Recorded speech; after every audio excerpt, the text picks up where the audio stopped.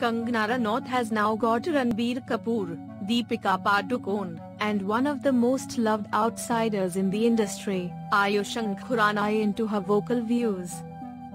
The actor's team on Twitter posted a statement in which she called the Ayushmann a Chaploos outsider of the Bollywood mafia. In another tweet, her team called Ranbir your skirt chaser, and once again took a slight dig at Deepika for coming out with her depression struggle. Ayushmann recently drew a lot of flack online after he put a heartbreak emoji on the post shared by Rhea Chakraborty.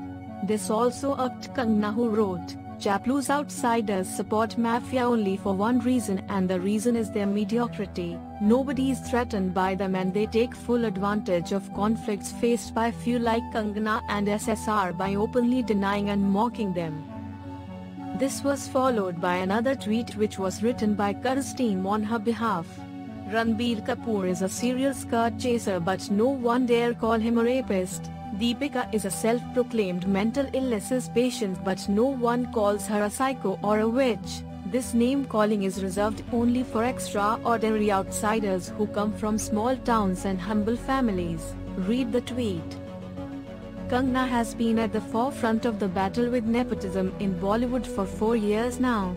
When the news of Sushant's death came out on June 14th, Kangana was the first person to blame it on nepotism, bullying, and favoritism in the industry. NYOOOZ Desk.